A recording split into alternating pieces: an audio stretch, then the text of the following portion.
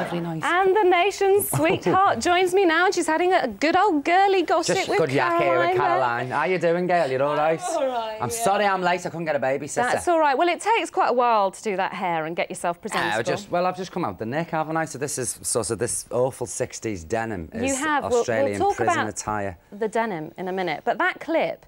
Gabby Roslin was coming in for a bit of a stick there, your colleague from The Big Breakfast. What's it been like stepping into the shoes of that other blonde bombshell? Oh, Paula.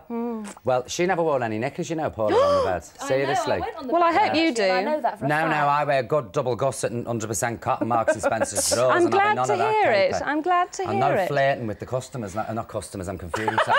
No flirting with the interviewees. You know, like Paula was all over them. But Gabby gets a bit of stick there. But she's lovely, Gabby. That's quite mild, though, that clip, because everybody comes in for a bit of a savaging. The thing is, with The Big Breakfast, they're all so nice, you see, on it. Like Gabby, she's real. I'm not just saying this because in case she's watching. If you are Gabby, you know, like, she's very slick, but she's also very nice. She's always nice, Gabby.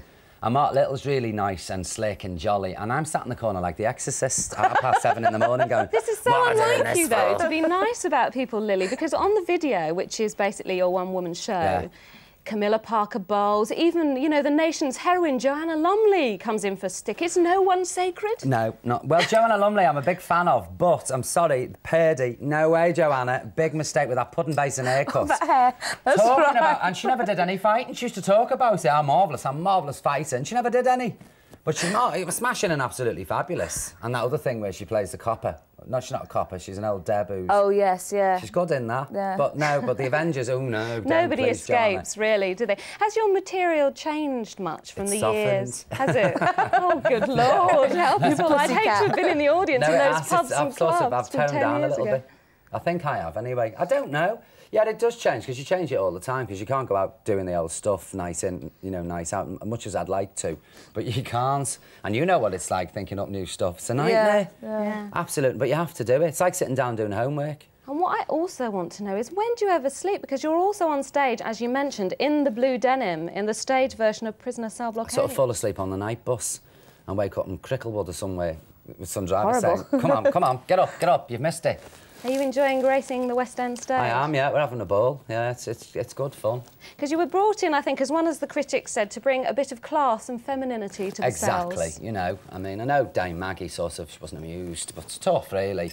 And Julia next door, she's not amused. But, you know, I mean, I thought we have to have a bit of glamour back in the West End. That's right, we need it. This is it. Yeah. And also Prisoner's a bit of fun, you know, it's just a bit of nonsense, really. Is it a musical? Do you have to sing and dance? Yeah, it is a musical, yeah. Well, sort of dancing. I go 3 to the right, 3 to the left to kick me leg, if I can.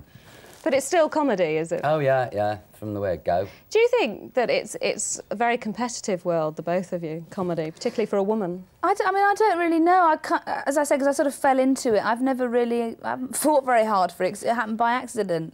I have to fight hard to get out, maybe. Well, mine happened by accident as well. Did it? Yeah, I never sort of fought for it either. It just sort of happened. Yeah. I'm trying to get out of it now. Yeah, How did it happen for you, Lily? Well, I was working in a pub, and sort of I was compere of a sort of a talent night, and then I got poached by another pub and worked there for 8 years. Never thought anything of it. Then I went to the Edinburgh Festival.